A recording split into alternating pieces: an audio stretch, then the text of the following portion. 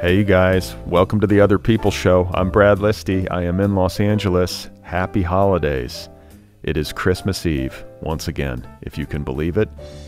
And I'm going to be doing today and over the coming days some special episodes, some year in review stuff, some best of 2023 stuff, if that's a way of putting it, just to kind of sum things up. Take a look back, celebrate a little bit. What has been accomplished here on the Otherppl Show in 2023. Don't forget to subscribe to this podcast if you haven't done that yet. Wherever you listen to shows, hit the subscribe button. It's free.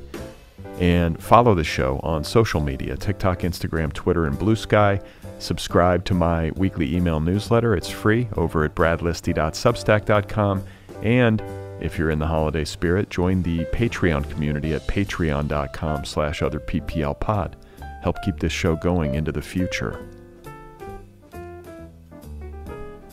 So 2023 is now coming to a close, and I kind of feel like this has been the best year ever for the show, in the sense that I made, if my calculations are correct, 134 episodes this year. And I feel like from a production value standpoint, from a host who sort of knows what he's doing standpoint, from a sheer volume standpoint, I feel like I'm proud of what happened here. It's a good year for the show. And there were a lot of listeners. The audience for the Otherppl podcast grew significantly this year, and I'm deeply appreciative of that. So thank you very much to everybody out there who listens on a regular basis. Thank you in particular to the people who support this show, either by joining the Otherppl Patreon or joining the Otherppl Book Club or subscribing, being a paid subscriber to my newsletter or getting Otherppl t-shirts and sweatshirts. All of that stuff really matters because it shows me that you appreciate the work that I do. And I do quite a bit of work on this show, which I love to do.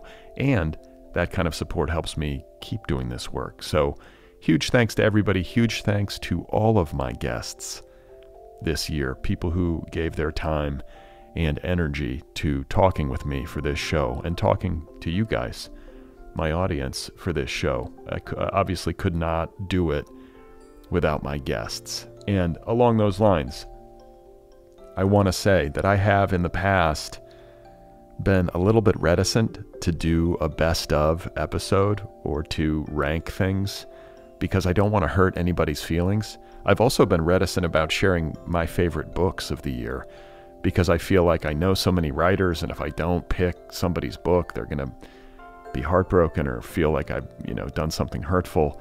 But this year I'm just going to do it, and I'm just going to count on people to be adults about this. I'm not making a value judgment on anybody or their work. I'm just sharing episodes that got a lot of downloads, and I'm going to share on New Year's Eve my favorite reads of the year, the books that just spoke to me most powerfully. I'm allowed that, right? Everybody has that experience, and I think it's worth talking about. So the next question is how to do it. How am I going to handle all of this? And I think the best way to go about it is to do it in parts.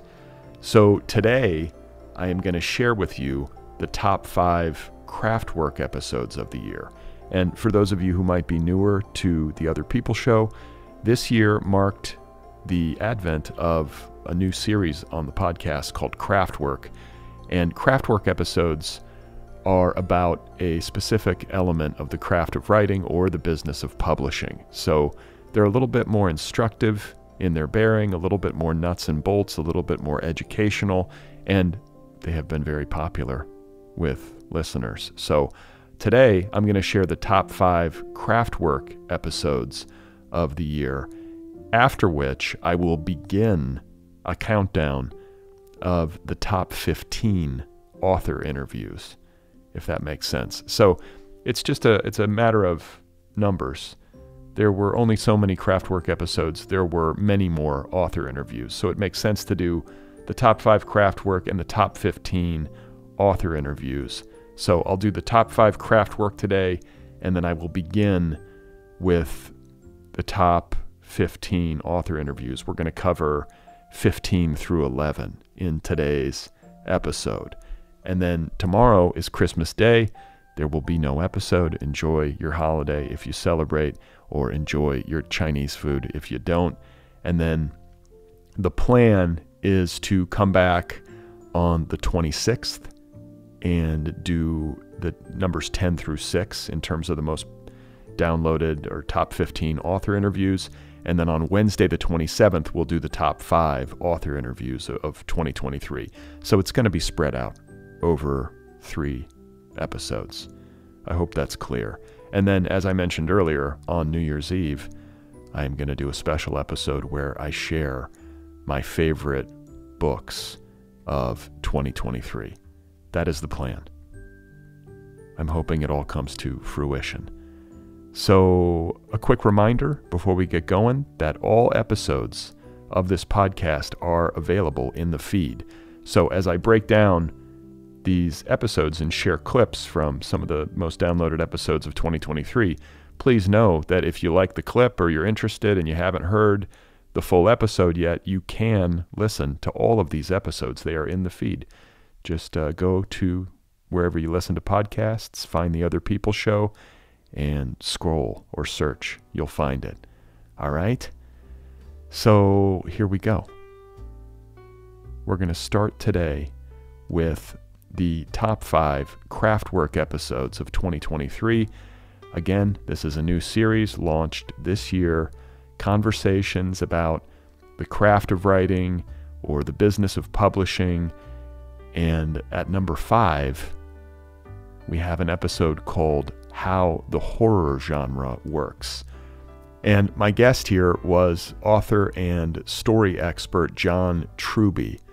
His latest book is called The Anatomy of Genres: How Story Forms Explain the Way the World Works. It's available from Picador. John Truby is the founder and director of Truby's Writers Studio, and over the past 30 years he has taught more than 50,000 students worldwide, including novelists, screenwriters, and TV writers, who together have generated more than $15 billion, with a B, dollars at the box office. So here I am, back in May, talking with John Truby about how the horror genre works. There are, I think, we're going to be talking about horror today, and I think whether it's horror or it's any other genre, there are certain tropes that people come to expect and are conditioned to expect from having seen a ton of horror movies or read a bunch of horror fiction. And I think what you're talking about when it comes to theme gets to this next point, which has to do with structure. It's not enough, you argue in your book, to simply play on the tropes of a genre well. You have to do more than that in order for the story to be effective. Well, and this word trope is a very deadly term. It's the term that everybody throws around, and you're absolutely right, there are these different tropes in each one of the genres. The problem with the concept of trope is that it is an individual story beat. And the big mistake that so many writers make when they're writing genre stories is they think, I'll just grab a few tropes, some from my genre, maybe some from others, put them together, and I've got a great story. Absolutely wrong. Because the difference between trope and genre is that trope is an individual story beat. Genre is a sequence of story beats. It is the sequence of the story beats that works on the audience. Okay, that was John Truby talking with me about how the horror genre works. It is the 5th most downloaded Craftwork episode of 2023. Next up, number 4. An episode called How to Write a Book Proposal. My conversation with Courtney Maum. Courtney is a writing coach. She is the executive director of a nonprofit learning collaborative called The Cabins. She's an educator. She's also the author of 5 books, including a publishing guide called Before and After the Book Deal. Vanity Fair named it one of the 10 best books for writers. She also published recently a memoir called The Year of the Horses. So, number 4, how to write a book proposal. Here I am talking with Courtney Maum back in February of 2023. What's in a book proposal? You've got like the sample chapter and then like the summary and then a marketing plan, right? Like that's what's in it. Again, are there hard and fast rules? Not exactly, but there is a standard approach to writing proposals, and it's one that I teach. And I think there's 6 components that you have to have. You must have. One is a table of contents. The readability and navigability, is that a word? The ability to navigate your proposal fluidly is super important. People always forget to imagine the person receiving this, right? You have to imagine people that are just like us, totally overwhelmed. You know, inbox has 1,400 new messages. The laundry was forgotten. It's wet and molding, right? For God's sake, include a table of contents so they understand how they're getting from point A to B. And if the wind blows and your papers are moved all over the place, oh, and please insert page numbers. They know where they are, right? Okay, that was Courtney Maum in at number 4. I sort of feel like a DJ, like doing this countdown. In at number 4, Courtney Maum with How to Write a Book Proposal. Great talk with her about something that a lot of writers, in particular writers of nonfiction, have to deal with. So that was number 4, and now on to number 3, an episode called How the Best Seller Lists Work, a conversation with literary agent Carly Waters. Carly is Senior Vice President and Senior Literary Agent at PS Literary. She is, in the realm of literary agents, one of the more online literary agents that I've ever been witness to. She's very good online. She is also the co-host of a podcast called The Shit No One Tells You About Writing, which is itself a very valuable resource. So here I am back in May talking with Carly Waters about a very opaque subject matter: how the bestseller lists actually work. The question that I'm working towards is just whether or not you know, having worked as an agent for all of these years and observed these market forces and these lists, if you have a sense of how it happens. Yeah, it's so interesting because there's a couple things. Early on, there's a couple signs or signals that potentially a book might get a tidal wave type of approach in terms of what that might look like. So number 1 being the size of the advance, or how actively the publisher pursued it in order to buy it. If they spend a lot of money, they're going to and then invest a lot, obviously, to recoup that. Or there's like the sleeper hits, right? So there's a couple of things, but they are paying attention to these little like sleeper hits, if you want to call it, right? Like books maybe they didn't spend $500,000 on, but they're like, hey, this is picking up a lot of steam. Pre-orders are picking up, different outlets are talking about it. They're getting a bunch of, like 5-star reviews or starred reviews, in some of the trades. They're seeing a lot of momentum, and they will, have that tidal wave type of approach where we're going to double down on this, right? We're trying to pay attention and notice that this is happening. Or there's we spent a lot of money on this book, therefore we need a big marketing campaign to recoup the investment that we spent on this, and we're gonna see this through. All right, there we have it. Carly Waters and I in conversation talking about how the bestseller lists actually work. In at number 3, the number 3 most downloaded Craftwork episode of 2023. Which then, of course, brings us to number 2, an episode called Why Publishing is Broken. A very cheery subject, something to meditate on over the holidays. My guest was Kathleen Schmidt, a longtime publishing industry veteran with a ton of experience in a variety of roles, including as a literary publicist, an agent, an acquisitions editor, and a ghostwriter. Kathleen Schmidt has worked over the years on 50 New York Times bestsellers. She is the founder and CEO of Kathleen Schmidt Public Relations, and she has a Substack newsletter that's very popular called Publishing Confidential. It's an excellent resource wherein she shares her wealth of insider knowledge and makes efforts to demystify the book business. Once again, it is called Publishing Confidential. So here I am back in August talking with Kathleen Schmidt about what ails the modern publishing industry.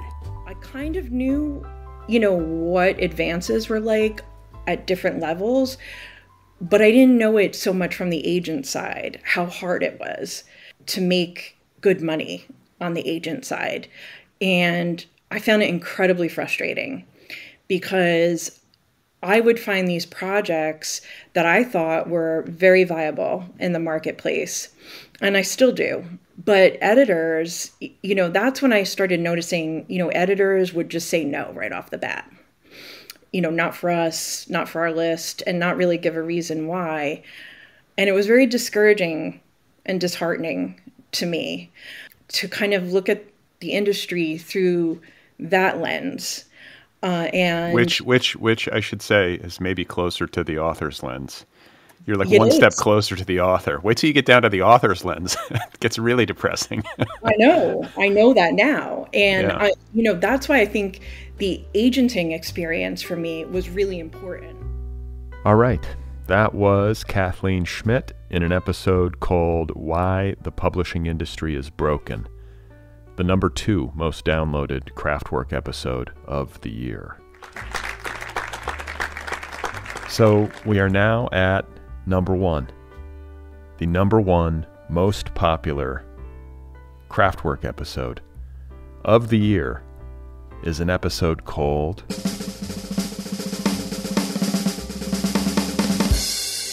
Literary Agents 101. Once again, my guest is Carly Waters, herself a literary agent, and in this episode, she tells us what we need to know about literary agents, who they are, how they work, what to do, what not to do, all of it. This episode aired back in April of 2023. Here I am talking once again with Carly Waters. What are some do's and don'ts in terms of like how to approach? I mean, writers tend to be kind people, I think, in general, and tend to be awkward. So let's just assume it's going to be slightly awkward. But what are some ways to maybe help your cause or hurt your cause?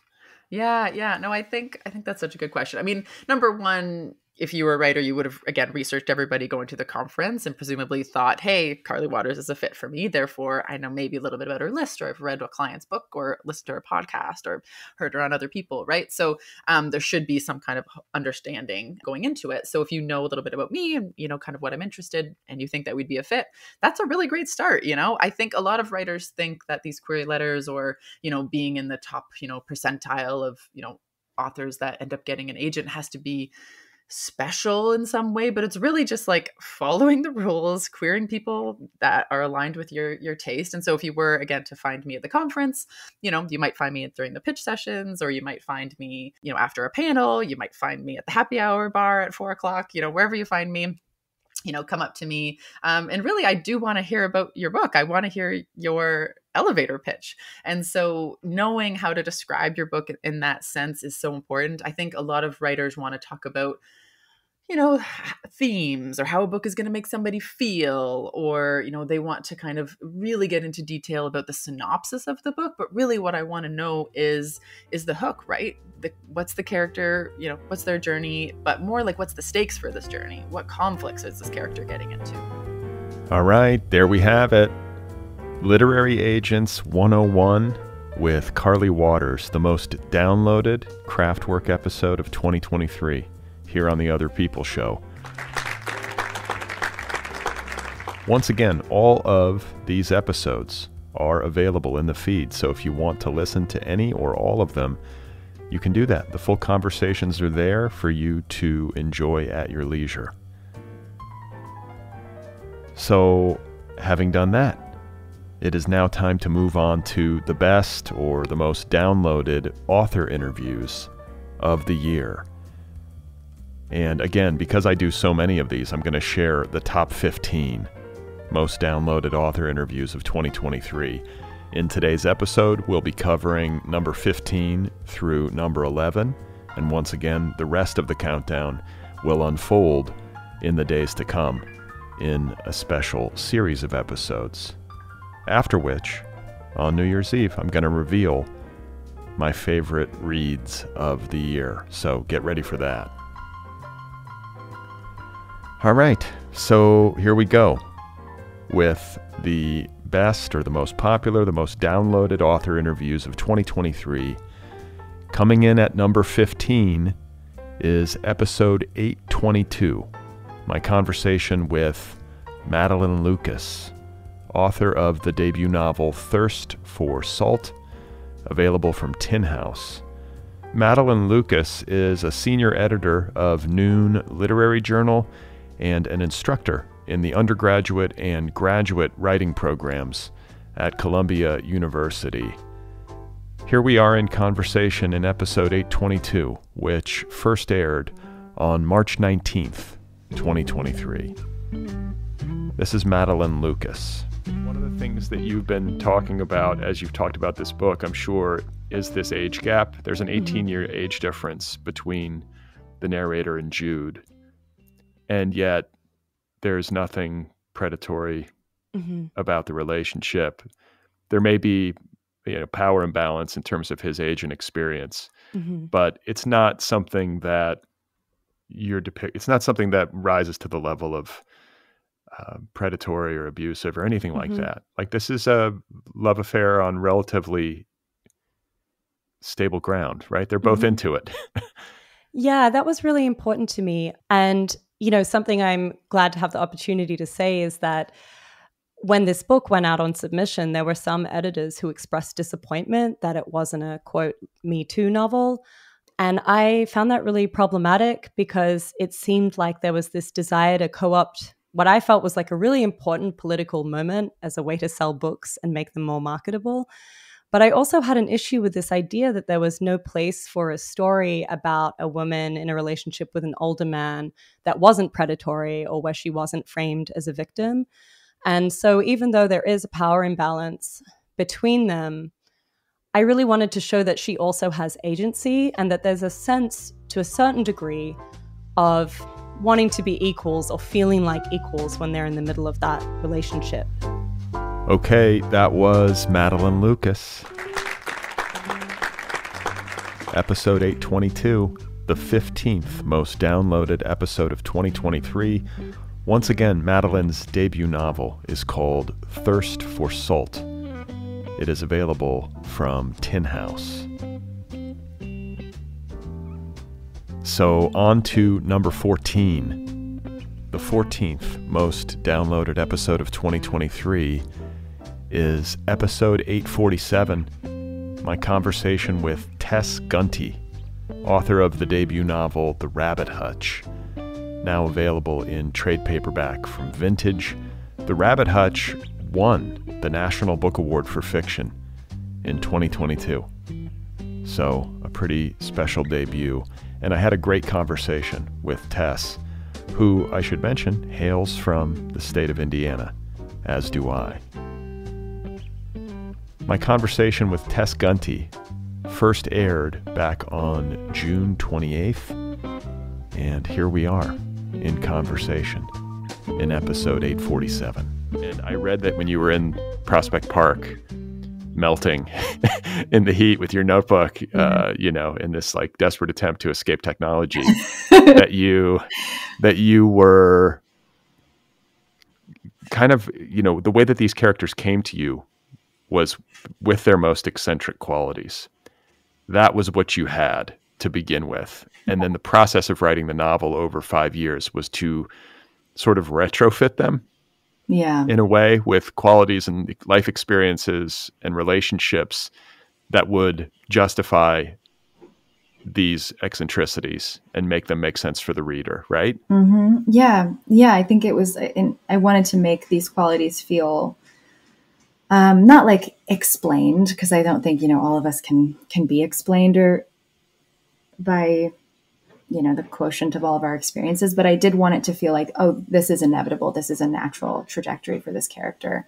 And yeah, I think I'm drawn to eccentricities in people that I meet as well. I feel like that's when you start to really get to know someone is the qualities, the behaviors that they haven't assimilated, like they haven't tried to manipulate into conformity, or that they can't manipulate into conformity, and so I think that's partly why I'm so drawn to eccentricities in people. But also I think I did want this novel to have a kind of a slightly unreal sort of shimmer to it, and giving everyone these kinds of bizarre behaviors and creating a world in which bizarre phenomena was commonplace helped me achieve a kind of, a more kind of folkloric distance. Okay, that was Tess Gunty, author of the debut novel The Rabbit Hutch, winner of the 2022 National Book Award for Fiction. We were in conversation in episode 847, and it is the 14th most downloaded episode of 2023. Which then brings us to number 13, and my conversation with Isabella Hamad in episode 835. Isabella is the author of the novel Enter Ghost, available from Grove Press. And it's a book that is timely now in ways that feel poignant, extra poignant in light of what has been unfolding in the Middle East and Israel and Gaza. So, Enter Ghost, for those of you who are not familiar with the book, takes place in Israel and is very much about the difficult history of the region and the plight of the Palestinian people. Here I am back in May of this year talking with Isabella Hamad. So Palestinians they all have different legal statuses, different paperwork, different levels of freedom of movement. So part of the book I was trying to, it's almost like a sort of fantasy to put on a play with all of these elements from Palestinian society, including the diaspora, although I didn't include Gaza, although I kind of referenced the absence of Gaza in the production, because it wouldn't be really realistic to have somebody from Gaza in a play if I wanted it within the boundaries of historical Palestine. As a kind of... Wait, may I interrupt you? And the reason for that is that travel between Gaza and the West Bank is that why? You would not have somebody from Gaza in the play? No, basically, Gaza and Palestinians are stuck in Gaza. If they manage to get a visa or kind of approval, which is rare and very, very difficult to get hold of, to get out of Gaza, they will go to Jerusalem, to embassies, for example. But more or less, Gazans are stuck in Gaza, yeah. Okay, there we have Isabella Hamad. And her novel, once again, is called Enter Ghost, available from Grove Press. An excellent novel. And that conversation, episode 835, is the 13th most downloaded episode of 2023. So we are now at number 12. The 12th most downloaded episode of the year is episode 831. My conversation with author Claire Dederer. Her latest book is called Monsters, A Fan's Dilemma. It is available from Knopf. Perhaps you've heard of it. It was a big book this past year, and I had a great conversation with Claire. She is a book critic, an essayist, and a reporter, and a longtime contributor to the New York Times, as well as other publications. We had a very fascinating conversation about monsters back in April. So here is a clip from my conversation with Claire Dederer in episode 831. And I thought something that you say early in the book was particularly interesting, and it has to do with you at the outset of this process reaching out to one of your old college instructors. And you sort of realize, maybe after the fact, I don't know how quickly you noted this to yourself, that your first instinct when you were delving into this subject matter was to reach out to a white male, quote unquote, expert. Yeah. But when you did that, I think the fact that you found that there really wasn't much precedent for deep dive investigations into this subject matter. There was not like an authority on this stuff. Right. Yeah. And I mean, people have certainly written about this and thought about what's sometimes called the biographical fallacy. The word fallacy is the clue that particular point of view thinks that we shouldn't let the biography imbue our perception of the work of art, or the idea of separating the art from the artist. There's certainly been people who have written about this, but it's not kind of a part of aesthetics that's hugely talked about. And when I found that it was talked about, what I found was that there was this word should. There was very often this idea of how you were supposed to respond to the art. And that seemed not useful to me. All right, that was Claire Dederer, episode 831, the 12th most downloaded episode of 2023. Claire's book, once again, is called Monsters, A Fan's Dilemma. It is available from Knopf. And so now, where are we? We're at 11. We've taken it to 11. The 11th most downloaded episode of 2023 is episode 841. My conversation with Jasmine Iolani Hakes, author of the debut novel Hula, available from Harper Via. Jasmine Iolani Hakes is a native of Hilo, Hawaii, and Hula is very much a novel that addresses the role that hula dancing plays in Hawaiian culture. Jasmine herself was a hula dancer. She worked all throughout college as a professional luau dancer. And we had a great conversation back in June about all of the above and more. So here we go with number 11, my conversation with Jasmine Iolani Hakes in episode 841. And I think so many tourists, like their context for a hula dance is at a hotel with the tiki torches burning and the waves in the background and everyone feeling they're having a special moment. And I can't help but think wow, these luau dancers in their heads are probably losers.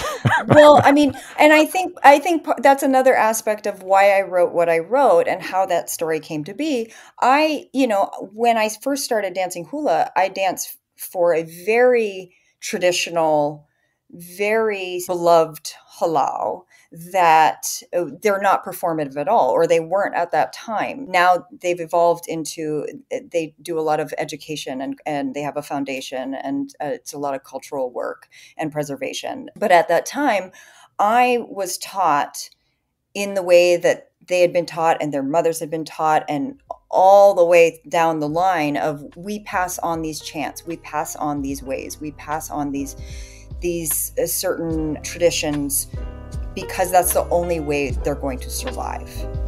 All right, folks, there we have it. That was Jasmine Iolani Hakes, author of the debut novel Hula, available from Harper Via.